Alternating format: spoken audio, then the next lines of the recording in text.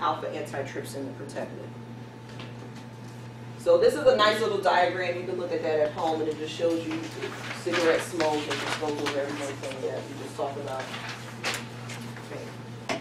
So going again with the pathogenesis here, these enzymes will release inflammatory cells. We already know neutrophils are part of this, macrophages, and this leads to the alveolar damage. So these macrophages are going to come eat away the chemicals from the cigarette smoke, but what they're not realizing is that they're eating away the normal epithelium that's supposed to stay there. You also have a reduction in the pulmonary capillary bed, which means that if you remember, capillaries sit over the alveoli. So if you have alveoli that's just being torn away, the next I should say, organ that's there, so to speak, or vessel, is the capillaries. So the capillaries are also going to be destroyed. Once you destroy the capillaries, you are now causing this situation to where these individuals do not have the proper oxygen and carbon dioxide exchange because the capillaries are gone. Now they turn into heat. So here is a picture of the alveoli. So what you see here is different from the picture that we looked at before with chronic bronchitis, or as chronic bronchitis. These individuals, here's the alveoli, and here's supposed to be like the epithelium, the squamous epithelium. But what you're looking at here is that the alveoli is large, and not only large, but as you can see, it has breaks here, which means it's actually destroyed. So parts of it will be sort of blown out and destroyed, which leaves this sort of hole-looking appearance to it if you were to look at, a lung, a gross anatomy type lung. The other thing that happens here, they lose elastic tissue in the lung, which decreases the size of the bronchioles, and it results in radial traction, which holds the airway open. This is an issue.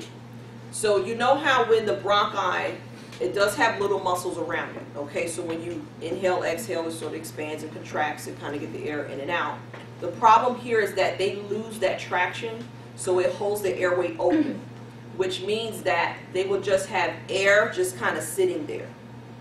And I'll go over in a second how these patients, they will hyperventilate, and what allows them to maintain they can maintain their oxygen and carbon dioxide levels sometimes because of the hyperventilation and because of the fact that the airway is open. Whereas with asthma and chronic bronchitis, the airway is constricted, but with this is open, okay? And it's because they lost the traction around the bronchial tubes. So here is a person with a normal alveoli, you can see. And then here's someone with emphysema, okay? And this just looks like big balloons, okay? These alveoli is just blown out of proportion. They do have mucus, as you can see, in the bronchial lumen, okay? But I would say the main hallmark of this particular thing with emphysema is that they have blown out, destroyed alveoli. That's pretty much the hallmark of this disease. We have some other hallmarks. Now, this classification here goes over the different types as far as their location. I'm not going to test you on this, so you don't have to worry, but they do have different locations of where this type of emphysema could be located. Now, let's go over some clinical manifestations. And why is it like extremely dark on this side? Going to bed. Oh. I'm sorry, I'm going to just turn on a little light. I don't want you to get too sleepy because the heat's on, the lights are on. Okay. So, clinical manifestations. These patients do have progressive exertional dyspnea. So as I told you before, the person that I knew had it, just any little movement, just walking from here to there that was it. Okay. And it gets worse. So over days, over months, they do get worse with their dyspnea. Increased shortness of breath for past 3 to 4 years. They do say that these individuals do get thin, and Another physical finding with these patients that they do say sometimes they're tall, thin men around the age that's, I don't know if they had it in the first slide, but they're tall and thin. And it's funny because the guy that I knew had emphysema, he was tall and thin. But what happens here is that they say that the reason why they start to lose weight and become thin is because the body is not getting the oxygen demand that it needs. So then now metabolism increases.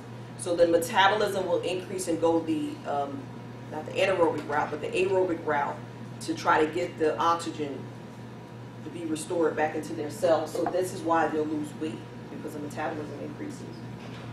They will also use accessory muscles to breathe, and they will also have this pursed-lip breathing. So remember I was explaining to you that they have this sort of top breathing, so it'll be like, okay, much like a person that's trying to exhale but can't.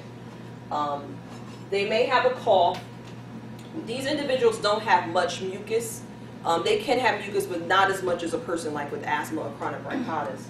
It's more of a different situation here. It's more just the air being stuck. So this is what they look like. They do have what they call a barrel chest appearance. So the costal retractions will occur, so you'll see the ribs just kind of sunken in. Okay. The other thing too is the chest cavity will be wide because again air is just trapped in the lung field.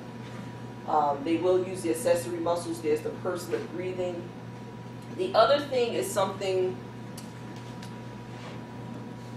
Let me just really quickly pull up the picture. Something called digital clubbing.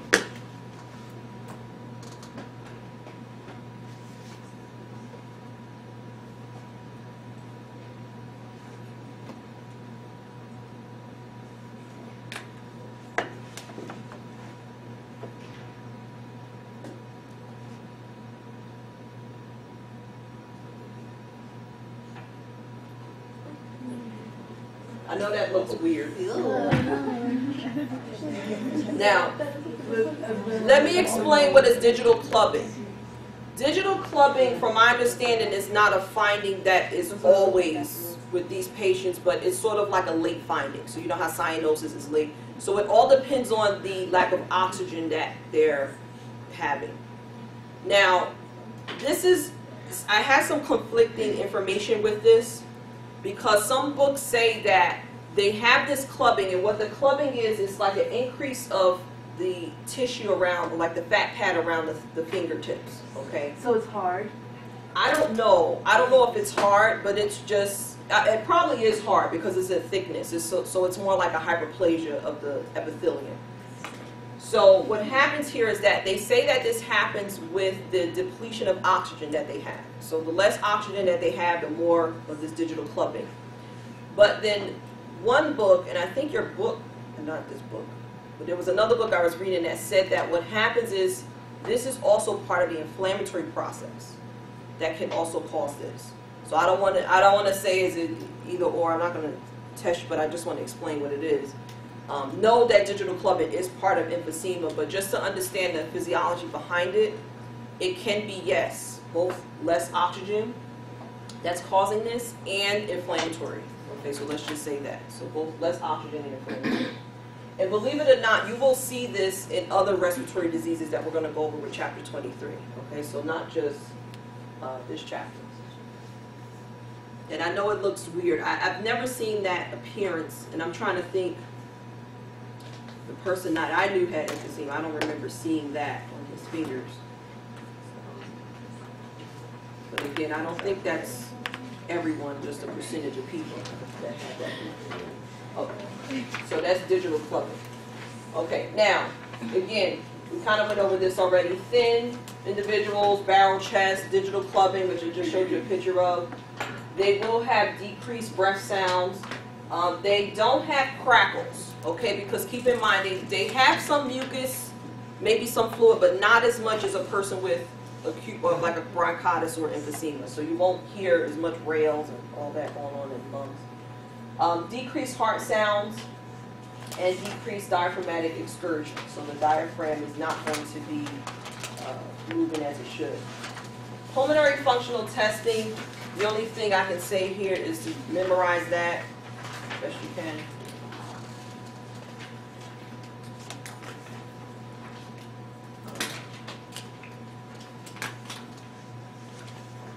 And chest x-ray. Chest x-ray will show that these individuals can have a hyperventilation, which means that you will see a lot of air in the lung field, okay, which we already know, which gives them a barrel chest. Low flat diaphragm, and they will also have presence of blebs or bullae. So let me just explain what that is.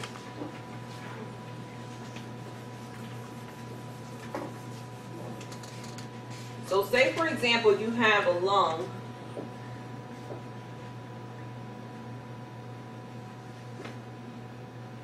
and say, for example, a person with emphysema has a lot of air in the lung. Okay, so they have all this extra air. And so what's going to happen is with all this extra air, it's going to start to form these pockets, or sort of out pouches, okay, and obviously distort the lung itself. Okay, so it's just air just being pushed out. Now, what we're going to go over in chapter 23 is that sometimes these patients, and this is just some extra information I'm going to give you now, which we'll go over. Sometimes these patients that have emphysema, if they have these sort of blebs, these blebs can burst and go into the pleural cavity and give them a pneumothorax, and then the lung will collapse. Okay, and I'll go over that again, but just to explain, these blebs can burst, and this air can go into the pleural cavity. When it goes into the pleural cavity, obviously, if this keeps bursting, and say this one and that one and that one, the lung is going to collapse, obviously, and cause them, and when the lung collapses, this is what we call a pneumothorax.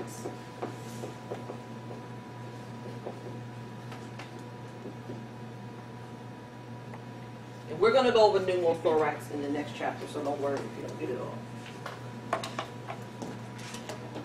So the mediastinum will get narrow, and that makes sense because if the lung fields are so large, okay, the heart obviously is going to be a little smaller, and small in the vertical, and the whole mediastinum will just be shorter.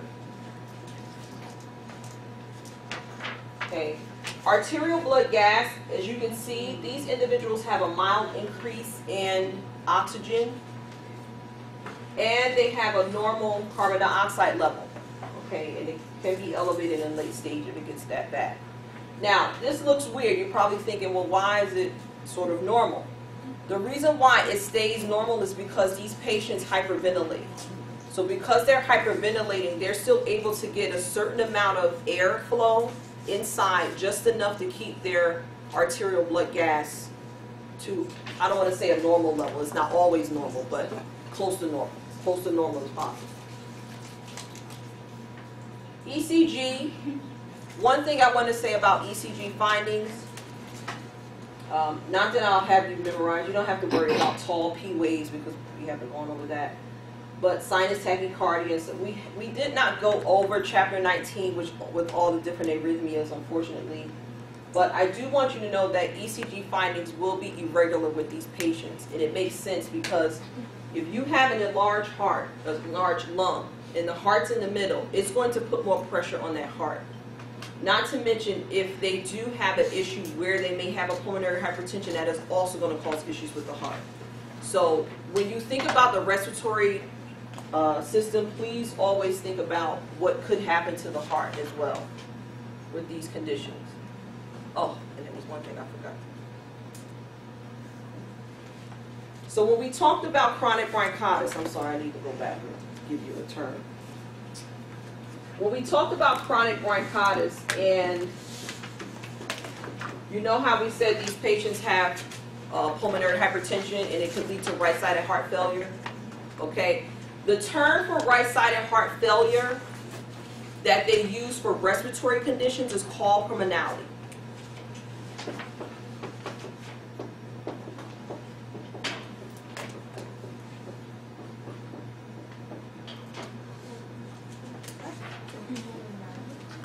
Carpulmonale, I don't know if I'm saying it correctly, C-O-R, not car. and pulmonale, P-U-L-M-O-N-A-L-E.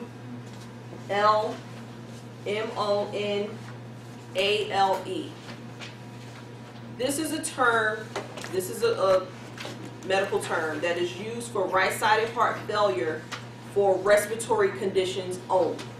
You will never use this term if you're talking about a person that has maybe a valvular disease or something and then say call pulmonale. Okay, so you only use call pulmonale for right-sided heart failure that is due to respiratory diseases or any kind of respiratory condition.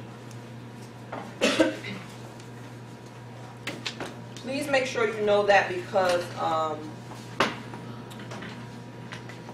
I have seen that in books and in Clex, and I don't even want to say in Clex, but I have seen that in a lot of different books. And they do use that terminology, and I'm quite sure you guys will be charting it that way as well. Okay. Now, treatment, kind of the same thing here is chronic bronchitis, oxygen therapy, B2 agonist, bronchodilator, so nothing quite different. So the same type of treatment that we talked about with chronic bronchitis. And that's it. That's where I'm stopping. Oh my gosh, what next? Okay, you stop there. Thank you.